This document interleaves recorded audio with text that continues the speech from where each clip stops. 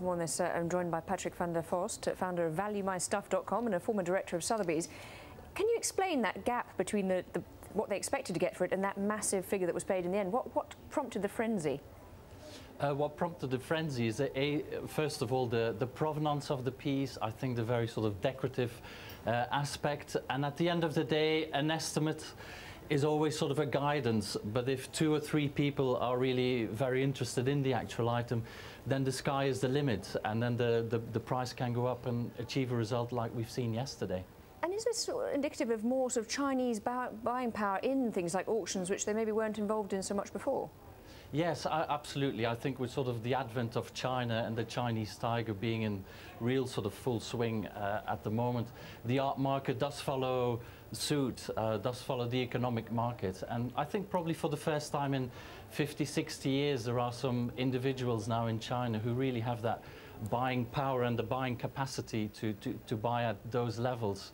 So whilst it's an amazing prize that we've seen being achieved yesterday, I don't think it's sort of a one-off, and I think in the future probably very similar records will be achieved and set. And I think also people have been taken by the story of it, and these people who were searching through the house and they kind of stuck it on a bookcase while they were busy searching through the other stuff. So kind of the sensation that they actually might have knocked it off the bookcase.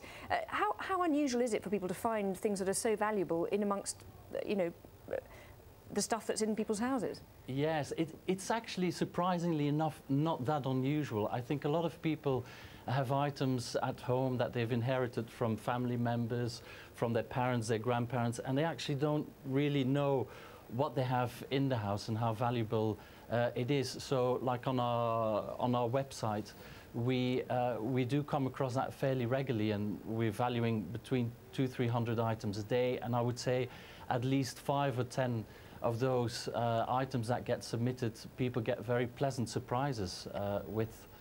So it's not that unusual, I would say. Also, I suppose in this case it was quite good for the local auctioneers, wasn't it? Because they weren't sort of a massive company, were they? But it's obviously been quite good news for them. No, absolutely. And I think it sort of adds to the... It adds to the whole story that it was found and sold at a more sort of regional and local auctioneers. It definitely adds to the charm and to the real find, because for the Chinese buyer who would have bought the item, it would have definitely played a factor that he would go on to bid so high, because it was an item that was fresh on the market, never seen before. It wouldn't have been seen by a dealer in the last sort of 40, 50 years. So that would have certainly added to the pedigree of the piece and to the desirability. Okay, Patrick van der Vorst, very good to talk to you. Thank you. Great, thank you very much.